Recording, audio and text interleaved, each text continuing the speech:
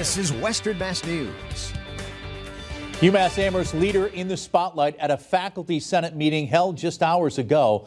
Welcome everyone to Western Mass News at 5 on this Tuesday. I'm Chris Pisano. And I'm Abby Carnevale. Our cameras captured Chancellor Javier Reyes responding to questions and concerns from people impacted on campus after last Tuesday's pro-Palestinian encampment led to the arrest of over 130 protesters. And Western Mass News reporter Wesley Days joining us now live from campus. And Wesley, we're getting an idea of the chancellor's point of view from that night.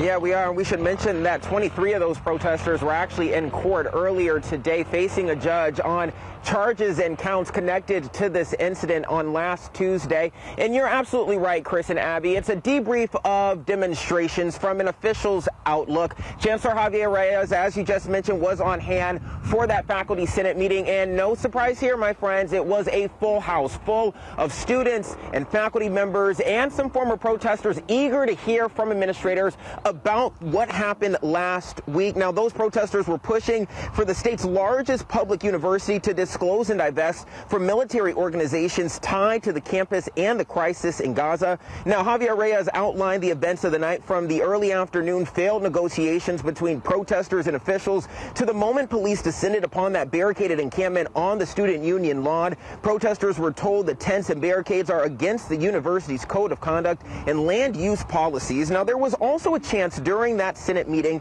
for members of this campus to have their voices heard. There were several questions, including so many on why were the police, local, campus, and state called to the encampment? Chancellor Javier Reyes tells us why.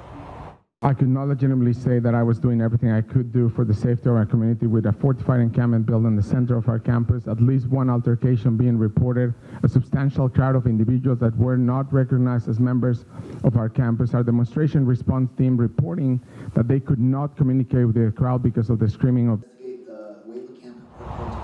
Now, that Senate meeting wasn't without its outbursts, which are against faculty Senate protocol. A quite contagious cough took over the room at certain remarks by officials, including Reyes, who's already had several votes of no confidence brought by organizations on his campus.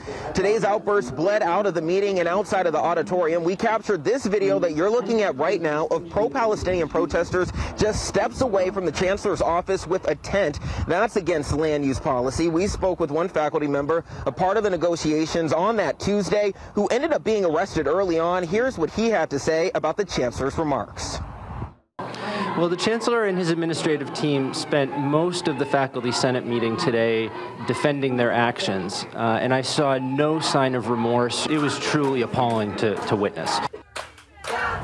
Yeah. So in our next hour, Abby and Chris, you'll hear from more UMass faculty members, and we're going to talk specifically with a faculty senate member who was also a mom of someone on this campus who was at that encampment. You don't want to miss what she had to say to all of those administrators. That's coming up tonight at 6. Plus, you'll hear more from Chancellor Javier Reyes about a solution that could bring a divided campus together ahead of commencement this weekend. Reporting live in Amherst, Wesley Days, Western Mass News.